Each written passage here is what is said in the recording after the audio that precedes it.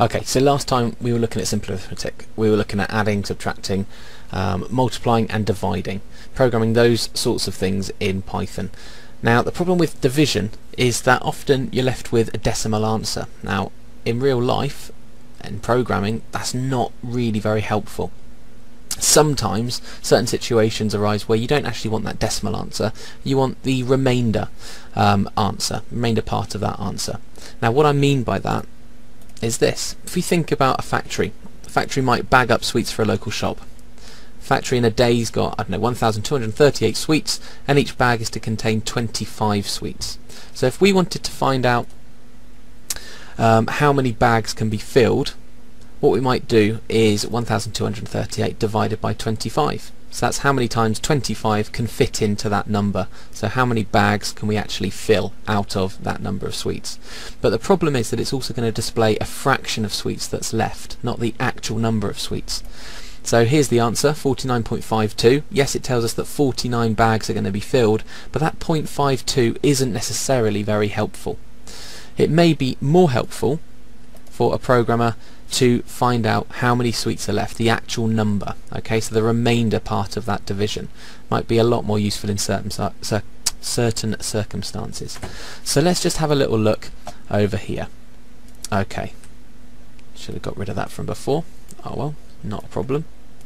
Okay, so let's just take a look at this. If I were to do a normal division, I may set up my program like so. So if I was to run this now, and I was to say 1,238 sweets, we've got 25 sweets to go in each bag, and our answer is 49 bags are going to be filled with 0.52 left over.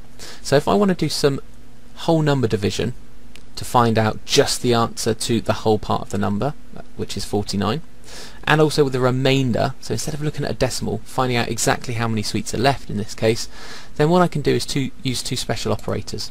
The first one, to find the whole number answer, I can use this operator, a double forward slash. So if I were to now run this program, and I was to put in 1,238 divided by 25 to see how many times 25 can fit into 1,238, and in the case of the sweets to see how many bags can be filled, all I get now is 49. Okay, I don't get that 0.52, I get the whole number part of the division, which is fantastic. So if I wanted to find out how many sweets are left, there's another thing that I can do.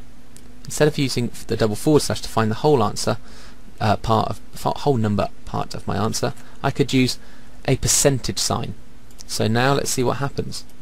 If I were to type in my first number, 1,238, and put in 25, I get 13 as my answer. Now what that is it's exactly how many sweets would be left. So the whole number part is 49, that's how many bags are going to be filled, and 13 is the remainder part, which is how many sweets are left. So if I now put this into a proper program, tidy it up a little bit, I might say whole answer equals number 1 // number 2, and if I want to put down, let's say, remainder answer number 1 percentage sign number 2. So now if I want to print my answers, I could say something like this. I could say you will need this number of bags, and then what I can do is I could put in the answer to whole answer. In fact, instead of saying need, let's say get. You will get this number of bags, and then here I could say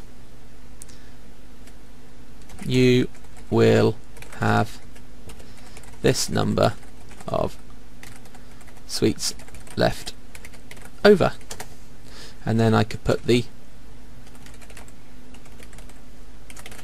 remainder answer. So let's see what happens now. If I do external run, I've got 1,238 sweets. I want to see how many times I can fill up bags with 25 sweets in each, so how many times 25 can fit into that number. you will get this number of bags, 49, you will have this number of sweets left over, 13. That's much more useful in certain situations when we're programming. Okay, so there we have an example of how we can do our whole number division and also our remainder division.